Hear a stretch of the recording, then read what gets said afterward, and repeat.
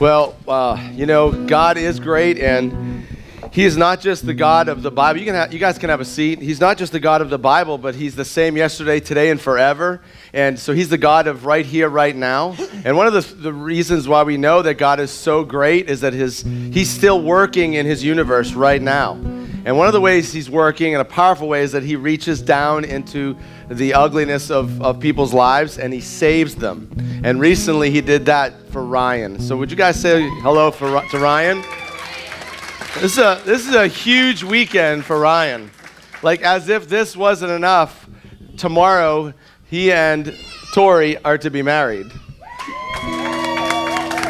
So it's an awesome, awesome weekend for them. So why don't you have a seat? And we warm the water up for you nice and warm. This is a big time.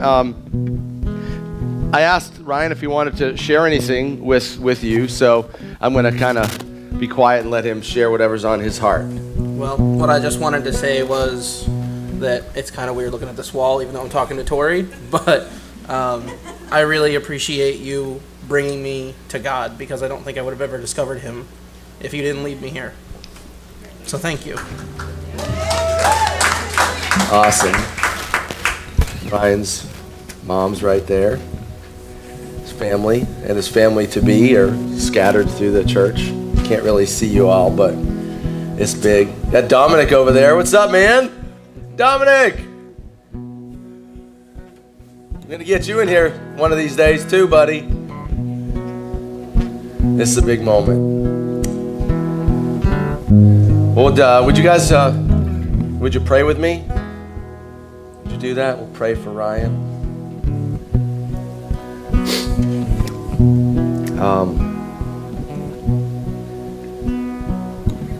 Lord, it was just a couple, well, it was actually more than a couple months ago that three young folks walked into this church, didn't know who they were. And it's funny how you work, Lord. Of the three, this one here in this tank was the one who was not a believer.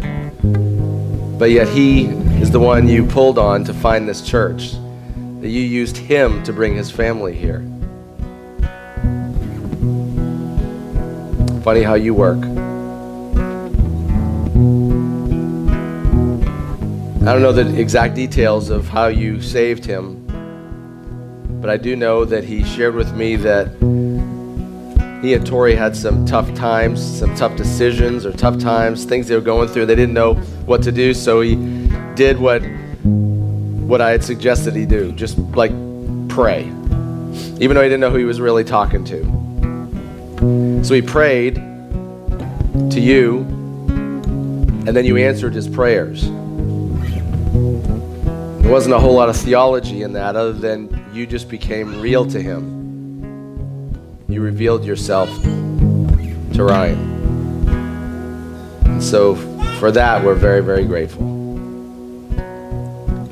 The way you save is mysterious. The way you save is diverse, but yet it's always beautiful.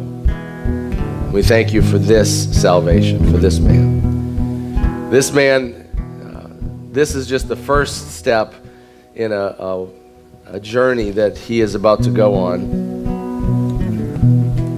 His new life with you, his new life with Tori. And as they begin to start their family, you've charged him, although a new believer, he is now yours, and you have charged him to lead that family in the way that they should go. And so, Lord, we would just ask that your great blessing upon this man, that you would fill him with understanding, with wisdom, with the knowledge of who you are, that you would help him to set his eyes upon you in all things, and you'd help him to lead his family well.